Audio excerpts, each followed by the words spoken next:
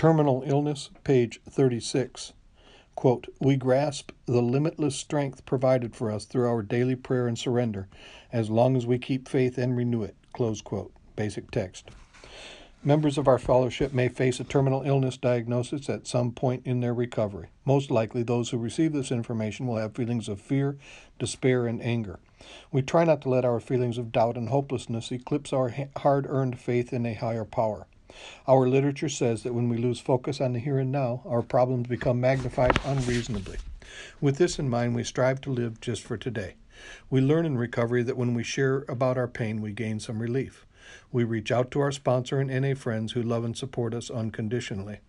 We find meetings that offer a safe place for us to share our feelings. Page 37. When we share with others, we break through the isolation of our disease. We gather courage from the love and empathy of those who care for us. Our experience shows that we can maintain our recovery while living with a terminal disease. Quote, when I first heard my diagnosis, I ran through a range of emotions. It's not fair. I already have the disease of addiction. How much should one person have to deal with? During this time, I became angry with my higher power, feeling that I had gotten clean only to die. At the same time, I felt guilty, like I had no right to feel all these things. I felt as if I should have been grateful that it wasn't worse. Close quote. Our program of recovery depends on daily maintenance. Even with a vigilant recovery program, powerlessness can be a stumbling block for us.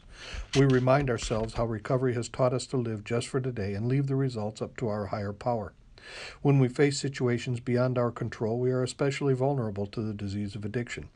Our self-destructive defects may surface, and we will want to apply spiritual principles.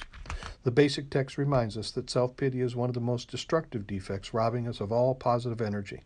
We strive to live just for today. The people we surround ourselves with can encourage our surrender and help us break through pain and resentment. Page 38. We may choose to distance ourselves from those who pity us and thrive on the crisis rather than the solution. Instead, we seek out the company of other recovering addicts who bring out the best in us, encourage us to move forward, and enhance our spiritual program and our life. We remind ourselves that we are living with a terminal illness. Facing the reality of our lives when we are hurting is a service we do for ourselves. We can accept the love of our support network in the here and now without fear of tomorrow. Our experience shows that continuing our participation in daily recovery through meetings and phone conversations helps us feel connected. We remember the important principle we learn in NA of living just for today. By placing the emphasis on life, we can appreciate the day, not rob ourselves of the precious present, and remain free from worry about what the future may hold. Quote, at 22 years clean, I was diagnosed with terminal illness. Amazingly, through working the program of NA, I instinctively knew what to do. Call my sponsor, call my best friends, and talk to other addicts about having to take medications. I received so much help and reassurance from other addicts that I knew my recovery was first. Close quote. Our commitment to our program of recovery in Narcotics Anonymous offers serenity through difficult times. We gain courage from the application of the spiritual principles of the program. We come to understand the powerlessness and surrender of our first step on a whole new level.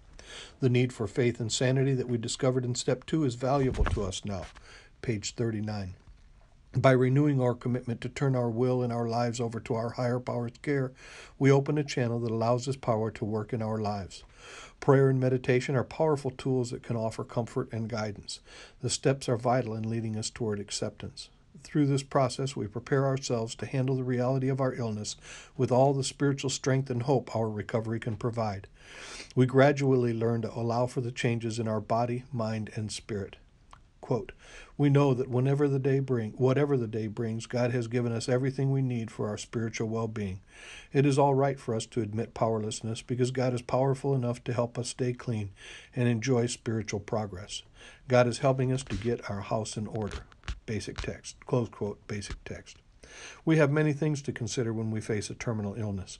Our healthcare providers, our sponsor, and our NA friends can help us.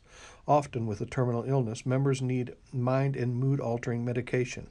We avoid the tendency to judge ourselves harshly, and we seek out the support of addicts who accept us and love us for exactly who we are. We may not realize how destructive judgment can be until we experience it for ourselves. We don't allow ourselves to be isolated by feelings of fear and inadequacy. Judgment is not therapeutic, but empathy is. We remain engaged in the process of our recovery by going to meetings, working our steps, and reaching out. When we honestly accept and try to be ourselves, we are able to gain freedom from fear and self-pity. Page 40. We remind ourselves that we are perfectly imperfect human beings doing our best to live with terminal illness. In quiet moments of meditation, we may also find courage and answers we are seeking within ourselves. We can use this time to make decisions and plan for times when we may be unable to make our wishes known. Some members may choose to visit their regular meetings to say goodbye to the group. Others will find it comforting to invite their core group of NA friends to bring a meeting to their home or hospital room. The company of other addicts who know us well is a source of comfort and strength. We have found that a strong foundation in recovery prepares us to face all phases of our life with a measure of dignity and grace. Summary point number 1. We are living with a terminal illness in recovery. We accept the love of our NA friends in the here and now without fear of tomorrow. Summary point number 2. Prayer and meditation are powerful tools. We prepare ourselves to handle the reality of our illness with all the spiritual strength and hope our recovery can provide. Summary point number 3. We avoid the tendency to judge ourselves harshly and don't allow ourselves to be isolated by feelings of fear and inadequacy. Judgment is not therapeutic, but empathy is.